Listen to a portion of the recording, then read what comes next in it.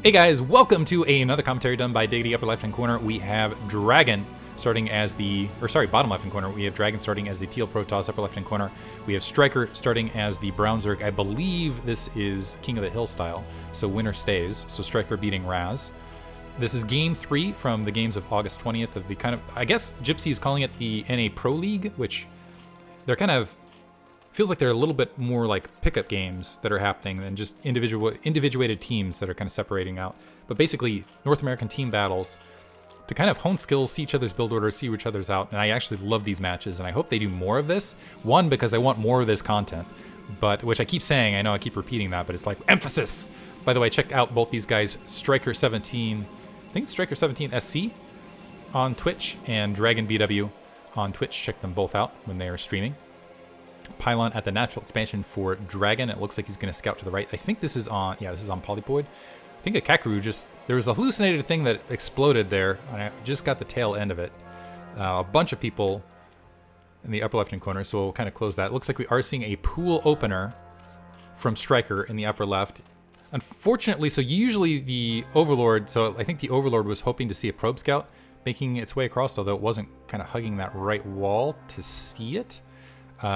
But he is going to be able to move up and see that pylon. The question is what timing will the Zerglings have once this spawning pool is popped to kind of see this natural. So basically, he's going to get the scout. But oftentimes, you'll see a drone kind of move out, although he could have been scouting with the Zerglings. We'll see. I'm getting ahead of myself. Overlord in production right there. We are seeing a Forge first opener for Dragon, so he'll be safe regardless. It looks like he's sending out a second probe scout just to make absolutely certain. Because I have seen Zerg do this style of thing, where even when they're doing the Zergling opener, which is like, I will just scout with the Zerglings I got, and kind of play it that way. This does put him in a more aggressive set, so it looks like, okay, the timing of it, he is, oh, and I can't do the clicky thing, but he is going to see that Forge on that natural expansion. Dragon did manage to sneak up with this probe. It looks like he's going to go ahead, he wants to try to do a little bit of harassment, is able to force a hatchery cancellation, but the Zerglings are going to come out momentarily, which is going to, oh, got it again! Nice play on Dragon's part, but now that the Zerglings are here, he's going to go ahead and back off. Ooh, Pylon Blockade.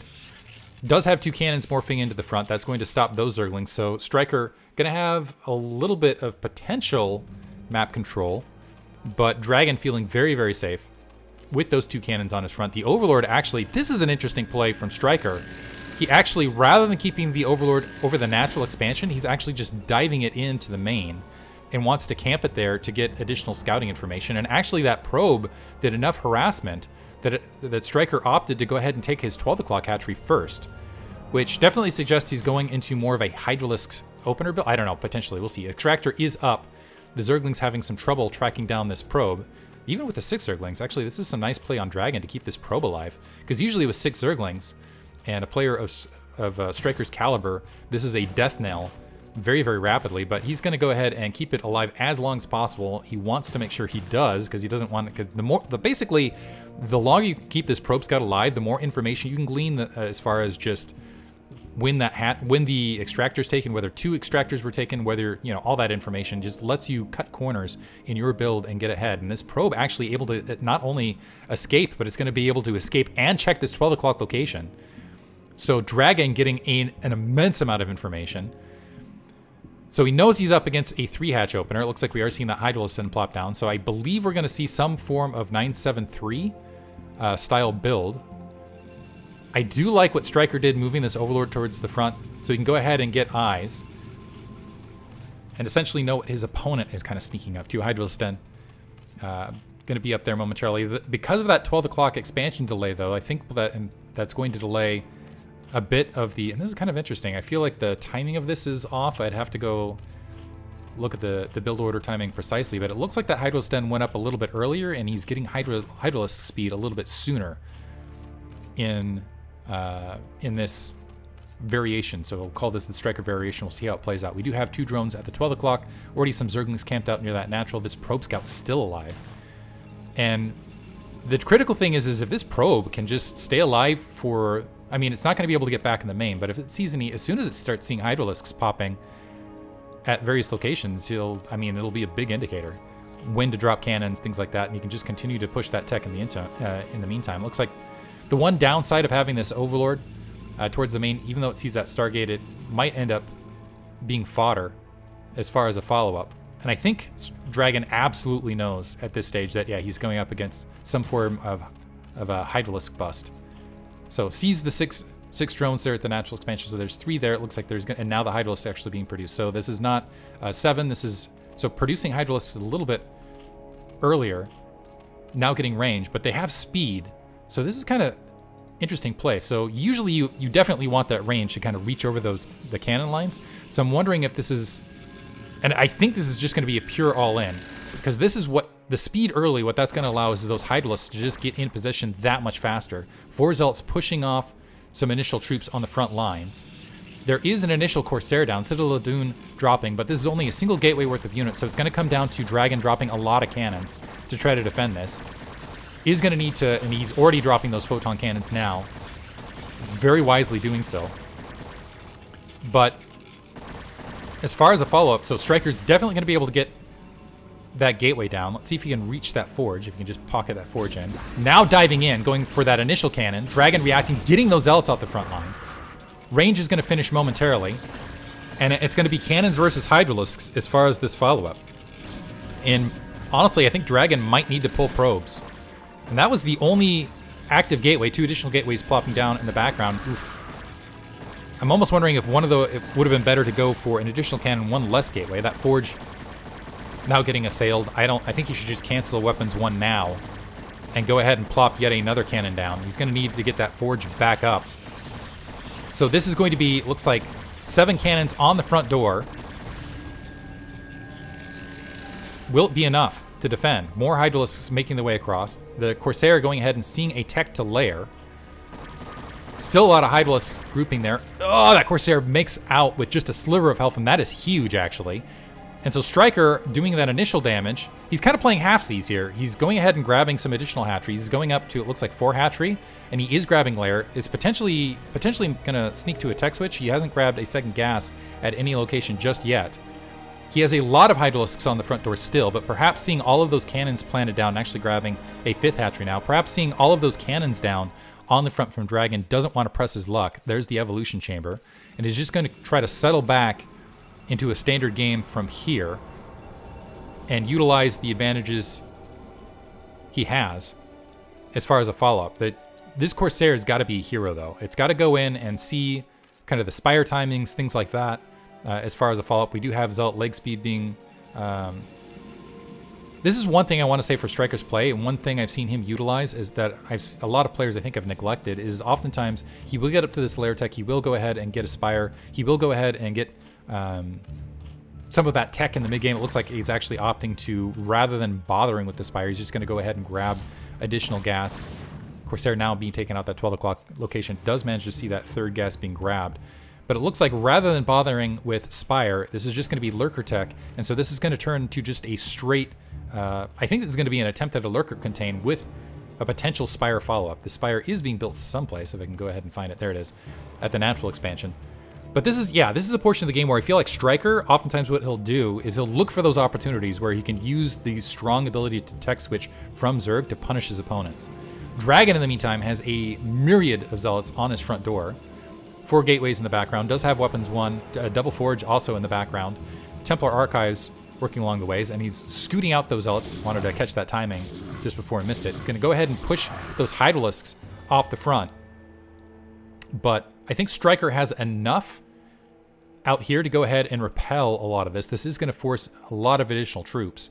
The Zealots now marching towards that natural expansion, a decent Sim City already in place. A 3rd hatchery being plopped at that 12 o'clock location. And the Hydralisks actually, so a couple Lurkers being morphed, and I love this. Using the Lurker eggs to blockade that natural expansion. The Zealots now flooding out to the right. Also using an additional Lurker egg to block the ramp up to the 12 o'clock location. Clever play from Stryker to buy himself some time. We do have a robotics facility warping in here in the background someplace. There's a robotics facility with the observatory to go ahead and deal with the follow-up Lurker tech. He was able to also open up this front door. Some cannons being dropped to go ahead and allow the troops to go ahead and flood out. Dragon in a pretty decent position as far as follow-up. It's still anyone's game. And I do like that he's putting down some preventatory cannon right there, and he's also got this preventatory cannon just in case there was a tech switch there. The Zealots engaging a bit of lurkers across that third base. I'm wondering if Stryker's just gonna... Is he gonna go for the contain? Honestly, I feel like he would be better suited just going ahead and using kind of the map control he has to go ahead and drop some additional lurkers before Dragoons are in play. Go ahead and grab an additional base. Looks like he is in fact doing so, reading my mind, and grabbing that mineral only. I guess he was like way ahead on that. A couple of Mulisks moving out. Here's the thing, this is only one cannon. Some probes can be assaulted. Also, these Mulisks can, you know, free reign on the Zealot army. It looks like the Zealots do see them coming, but it's going to come down to a well-placed Psy Storm to really disrupt these Mulisks. So cannon right there, they're backing off. The Zealots regrouping back into 2 base, and I love what Stryker's done in the meantime. He's also got that 9 o'clock base and the 6 o'clock base kind of camped in and trying to deny. Basically, his stage of play is, I'm going to go up to 4 bases, I'm going to macro up, I'm going to hit basically the unlimited Sauron Zerg style of play. Sauron not in the actual build style, but just having the overwhelming attack force and overwhelming economy. I also like that Stryker, even though he built these mules, some players with this is they'll just dive in, they'll be like, oh, I built them anyway, let me go ahead and lose them. But he's just using them to both scout and also provide kind of that threat and harassment. Bunch of gateways back here for Dragon. Level 1 weapons is coming online, as is level 1 armor. But Stryker continues to plop down additional hatcheries. He's going to go ahead and sit, it looks like, so what is this? So 3, 4, 5, 6, 7, 8, up to 8 hatcheries already. Has Overlord speed, which is going to allow him to pick off a couple of these observers in space.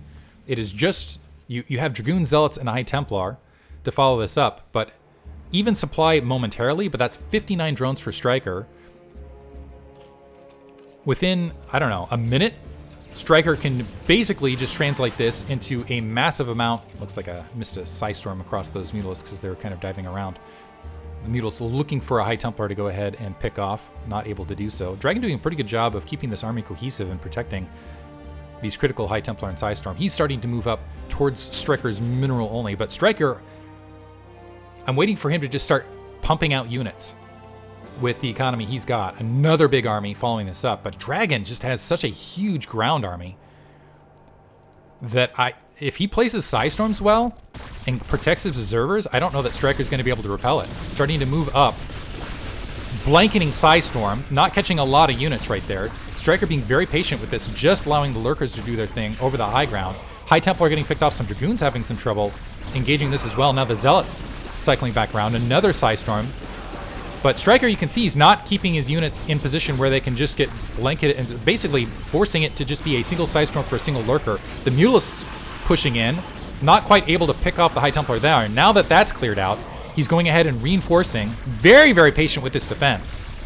And that might be the difference. Dragon's still trying to push into this. He's got a large army, but those Psy Storms have been dropped. It's only gotten a handful of Zerglings and a few lurkers apiece, and more lurkers continuing to fill in on the high ground against these Dragoons. And now that the Psy Storm's been expended, the rest of the Zerglings starting to flood in, the rest of the lurkers reinforcing. The Observer's still standing there, so this is still spotted. The Dragoons trying to attack from the high ground, but just with a very gentle touch and a high ground advantage and constant reinforcement, Stryker repelling this attack thus far. And now Dragon pulling back, looking for a re-engagement point. He is going to be able to take out those Mutalisks as they were kind of hanging out there to the corner. It looks like mineral only going up for Dragon. In the interim, he's going to go ahead and take a 6 o'clock as well while those attacks were diving in. But a beautiful defense from Stryker.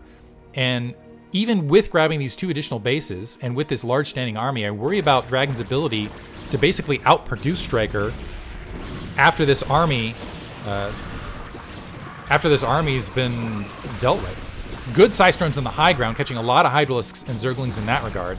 Dragon, I think, realizes he needs to do something to slow Stryker's economy down. And I think this is kind of the swing he's hoping for, is let me grab 2 bases while I'm attacking here, keep him at bay. Some Zerglings have snuck through, by the way. They might be able to get into that 6 o'clock location. And let me force Stryker to build a lot of attack forces. It looks like, yeah, more going to go ahead and pincer this Dragoon Zealot army in on a swing.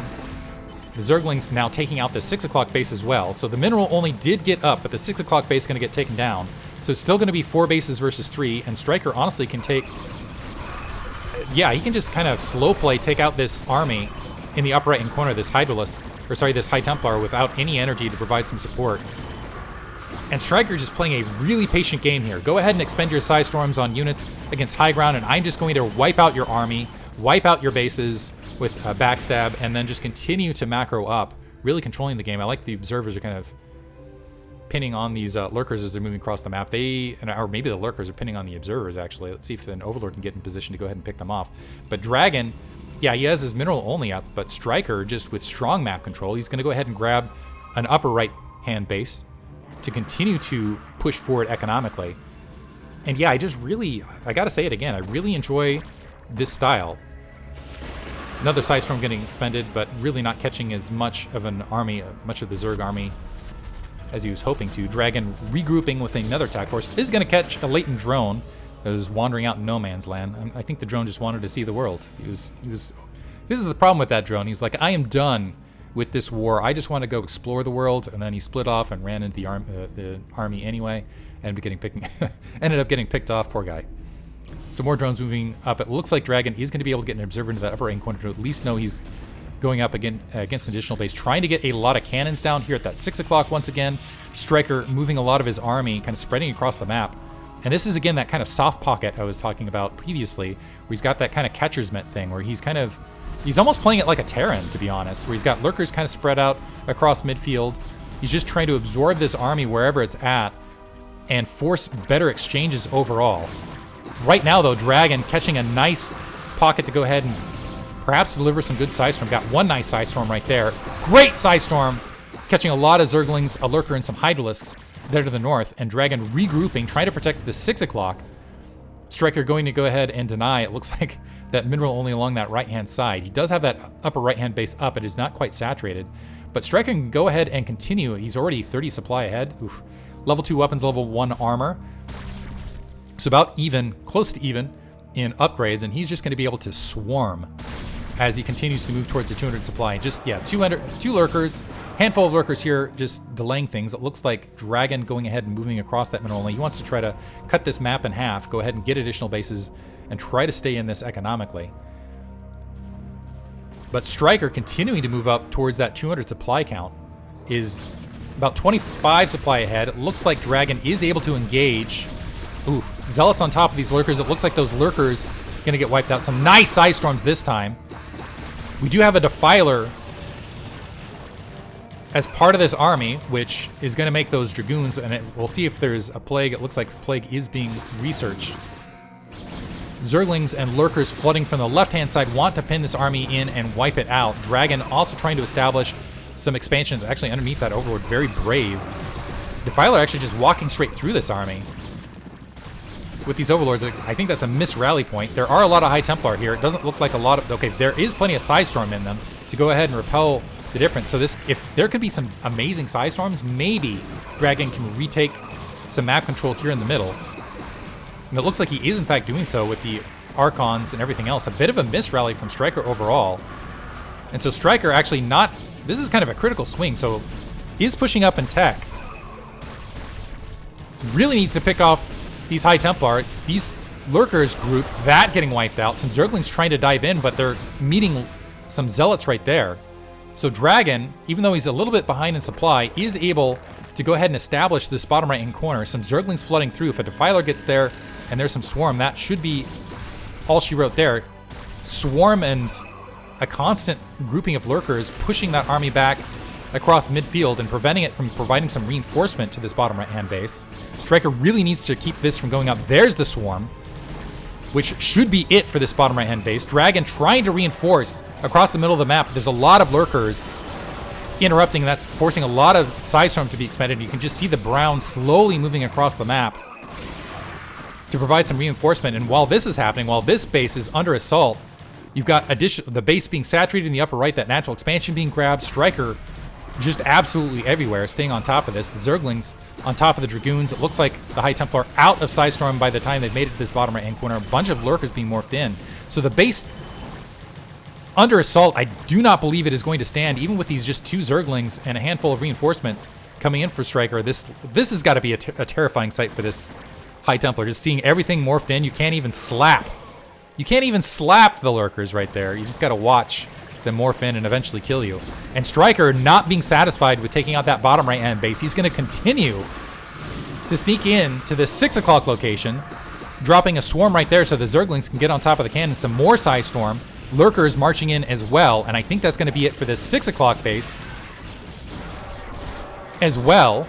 Let's see if he can defend it. The Defiler looks like it is going to get picked off. The Lurker is actually still standing, and that, yeah, Dragon going to call GG right there. Well played by Stryker, top to bottom.